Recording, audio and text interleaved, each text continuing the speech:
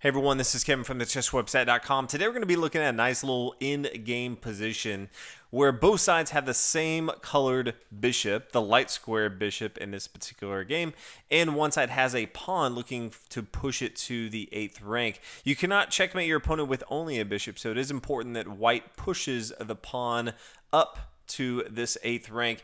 And on black's side of the board, knowing that he can't win, his only goal is to try to keep his opponent from promoting this pawn. So he's going to make sure that his bishop is stopping this entire diagonal right here. So that's kind of the game we have going on. It is white's move, and so we're going to be looking at a few positions on how white can successfully push this pawn up the board.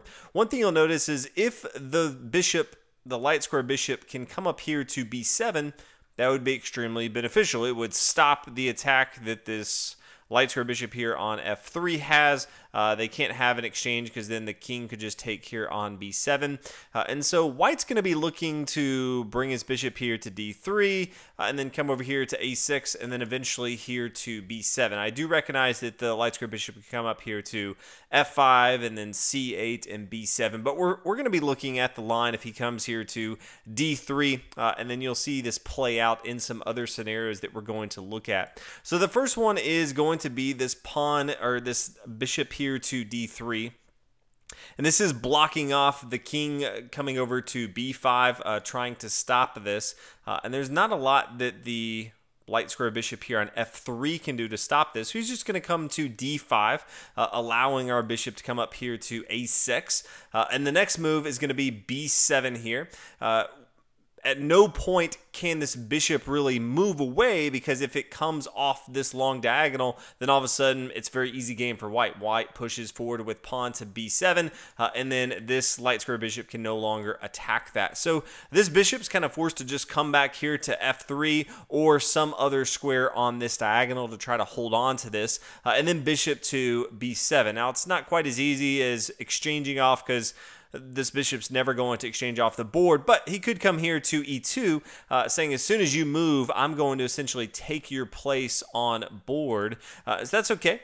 We can now bring our bishop down here to g2, and he's going to try to take our place up here to a6, but here's the decisive move. It's bishop to f1. It says you can't come to b7 because the king could just take it right here, and so you're going to essentially have to take my bishop right here, and then I'm going to push up and you can no longer stop me, and then I'm going to promote my queen up here to b8. Now, I do recognize that the bishop could come up here to c8. If your opponent does play this, just keep in mind you need to play an in-between move. It's going to be very bad if you take this bishop right away, because then you'll just lose your pawn, and that defeats the entire purpose. But if you just play bishop to e2, kind of a waiting move, now your opponent is forced to make a bad move. He has to stop this pawn pushing forward. He can't come here to b7 because now your king takes and still protecting the pawn right here. Can't really come down here to a6 because then the bishop's just going to take here on a6. So all in all, he's going to be looking to play something around bishop to h3, but then the pawn just pushes forward. So really his best move, although it's not really a great move, is to go ahead and take here on f1, and then the pawn's going to push forward. Pawn here to b7.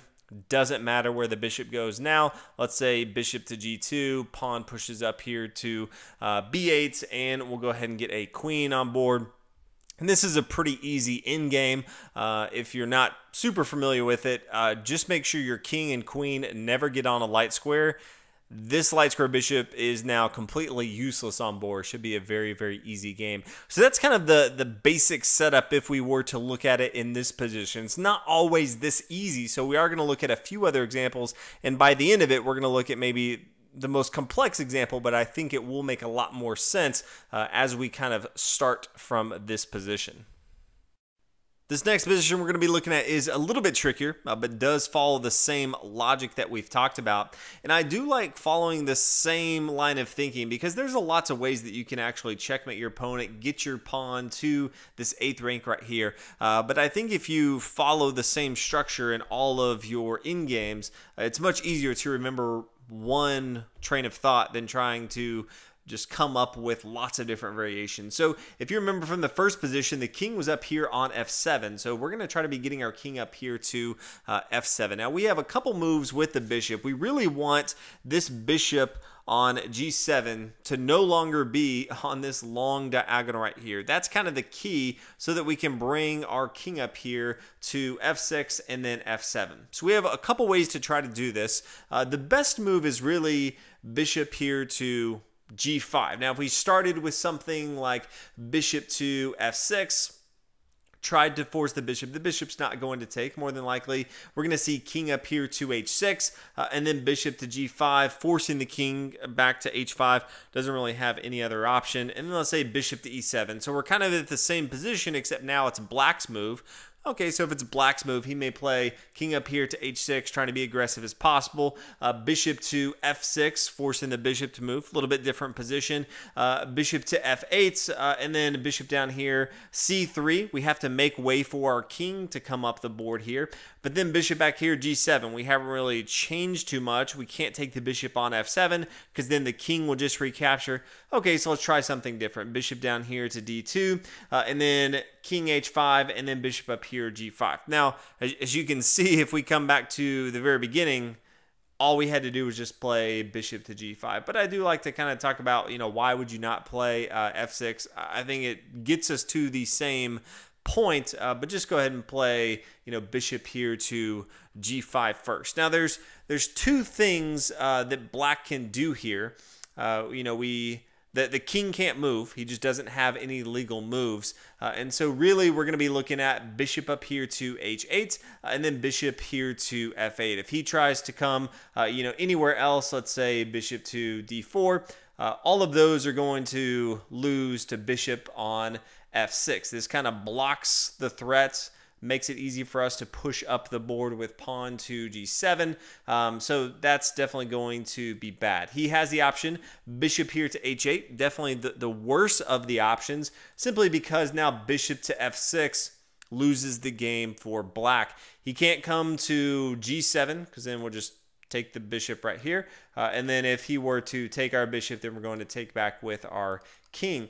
So the only real option that he has is to bring his bishop to f8. And so this is where we're going to start pushing up our king. This is what we talked about. We want to get our king here to f7 because that's what we're used to seeing. We could see king here to g4. We could see lots of variations. It's not going to stop the fact that our king's going to be coming up here to f7. But this does add a little bit of pressure on us. We need to make sure that our bishop here on g5 is safe. So we can't play king up here to f7 first. We're going to play bishop down here to e3.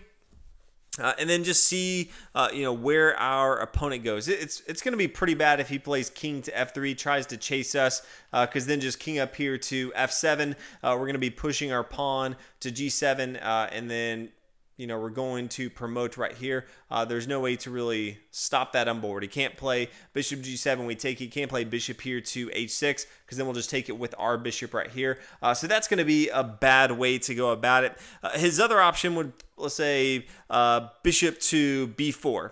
So if we come back that one square, if he plays bishop to b4, then we play king to f7. There are some other ways you can attack this, but the king to f7 is the same position that we're used to seeing. So this allows us to continue our same approach. Bishop to c3, he needs to stop this long diagonal so that the pawn can't push forward with g7.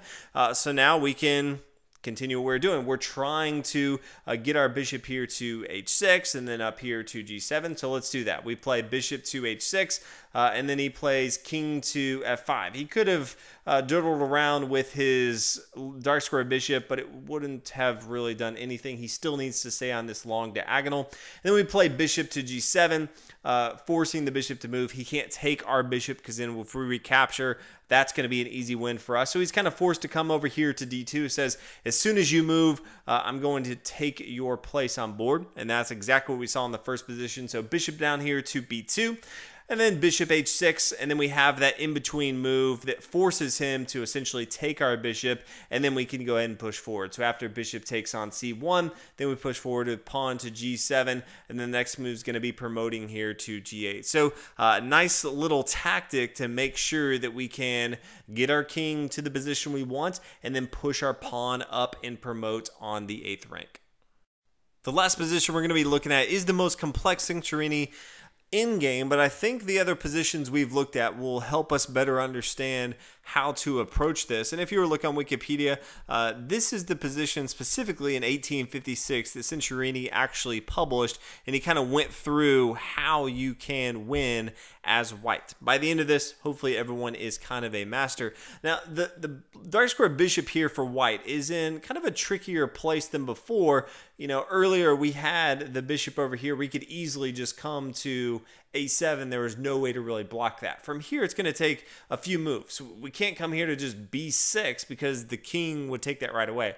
Okay, we're going to have to kind of come around and let's say bishop to h4, then over here to f2, and then up here to a7. That's kind of the intended plan, but black is able to stop that because after bishop down here to h4, then king to b6. You can see him starting to stop the attack. Okay, bishop to f2, and then king to a6. This stops it right here. Now, white does have a really good move on board. If you haven't seen this position, I could recommend that you pause and see if you could find white's best move in this position.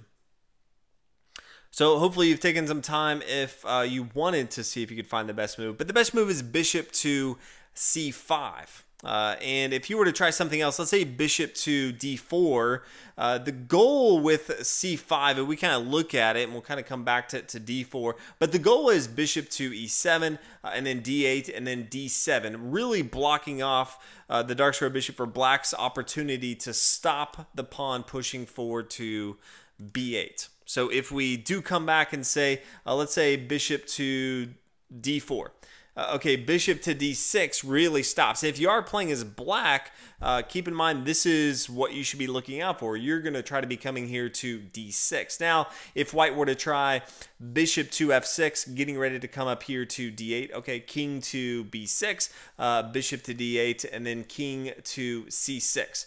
And then where does white come? He really can't do anything.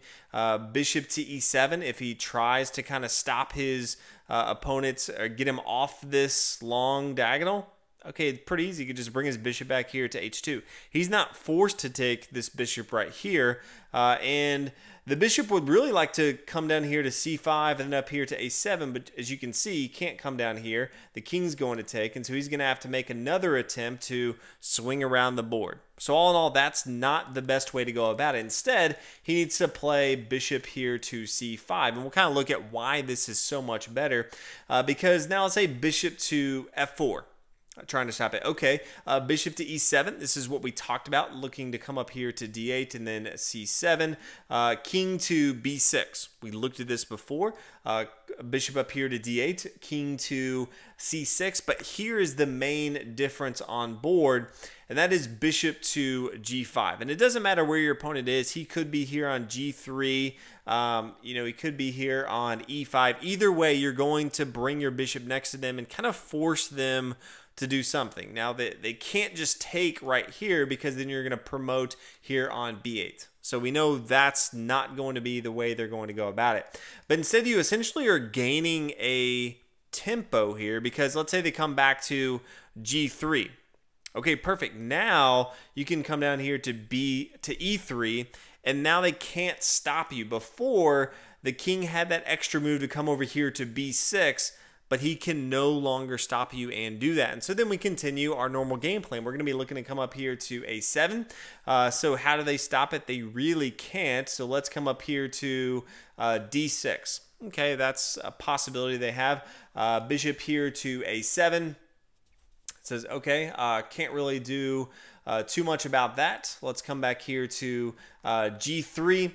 And then we see bishop up here, b8. They can't take that right here, so they're going to come to f2. And then we have the bishop down here to h2. And this is all from the various situations we've been looking at, forcing your opponent to kind of come up here to a7, and then we have the last move that kind of brings it all together, and that is the bishop down here to g1, saying you want to replace this on b8. You can't, because then our king would just take you right here. We're forcing you, kind of a nice deflection, to come back, take the bishop right here, or we're going to take you on a7, and then after they take, then you can come up here to b8 and promote to the queen. So as we come back, you can see really nice way as we want to bring our bishop over here to a7 to kind of move around the board to eventually force their bishop to waste a move so that we can bring our bishop over here to a7 and their king does not have time to stop us. So hopefully you guys enjoyed this video. This definitely doesn't come up all too often, but it's always good to know, especially if you have the pawn and the bishop, how to go about getting the win. And if you're playing on the opposite side, how to kind of stop your opponent from doing this. Do keep in mind this only works if the bishops are on the same colored square. If one side is on a light color, the other side's on the dark color, there's no way that they can kind of interact. So you can't force them to go anywhere because they just never touched. And it is also important that the pawn is not below kind of this 5th rank here. You're not going to be able to push this up the entire board. Thank you so much for watching the video. If you'd like to practice this in-game, I will have a link in the description below if you're on YouTube. That'll take you to the website. There's multiple positions that you may want to practice, and this goes for all the in-games that I have on the website. There are practice boards that you can actually go in and try this out for yourself. Make sure that you have mastered this. There's a lot of chess in-games that you need to know. This is just one of them, but feel free, check that link below, go to the website and see if you have mastered that. If you have, feel free to leave me a comment below and let me know that you have done that. If there's other videos you'd like me to make on in-game tactics, feel free to let me know that as well. But thank you guys so much for watching the video. If you haven't already, please subscribe, like the video, and I'll see you guys next time. Thanks for watching.